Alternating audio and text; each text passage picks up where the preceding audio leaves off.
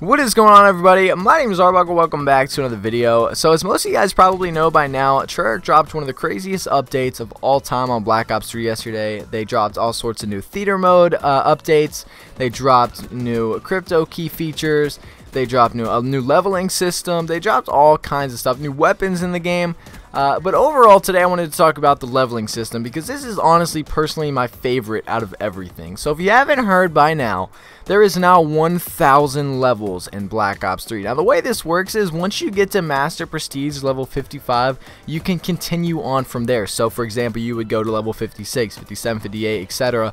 all the way to level 1,000, which is just absolutely incredible. We've never seen anything over like 75. I don't think. Oh no, what was it, 80 in Modern Warfare 3?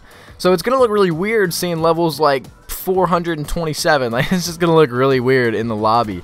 But basically what they've done is instead of just coming up with prestige emblems like every 55 levels or every 100 levels, they're bringing back old prestige emblems, and basically they're customizable to the point where you pick what prestige emblem you want.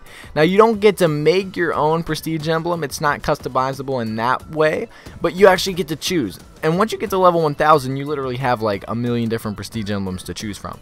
So once you hit this level 56, or once you're Master Prestige level 56, you actually get to choose whichever prestige emblem you want from the original 10 that you've already hit. So you could technically be like first prestige level 57 if you wanted to. So once you hit that number, you actually get to choose one of the old prestiges if you want to pick one of the old ones. Alright, now once you hit level 100, this is what you get. Once you hit level 100, you actually get the first prestige emblem from all the old Treyarch games. So for example, World at War, Black Ops 1 and Black Ops 2, you get to choose which prestige emblem you want from the first prestige out of those 3 games. So you can either be first prestige from World at War, first prestige from Black Ops 1, first prestige from Black Ops 2, or you can be any of the previous prestiges that you have from prestige 1 to 10. So basically you get to choose anything you want once you hit level 100.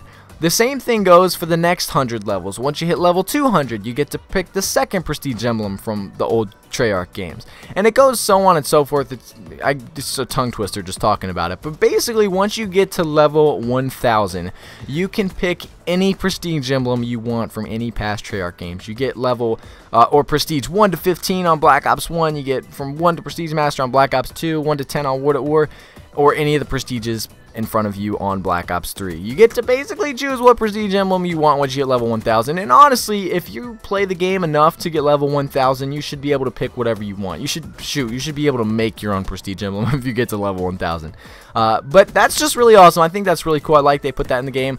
It seems like a lot thinking that there's like 1000 levels now, but basically when you look at it, it's very similar to Modern Warfare 3. It's basically 20 prestiges, which is going to take a really long time to get. I know a lot of people out there already master prestige, and now they've got to grind and double up. So good luck to you guys that are trying to get to this. I think it would be awesome. I want to use some of the old World at War prestige emblems. I miss those days. But anyway, guys, I hope you enjoyed the video. Make sure to subscribe if you haven't already, and I'll see you guys in the next video.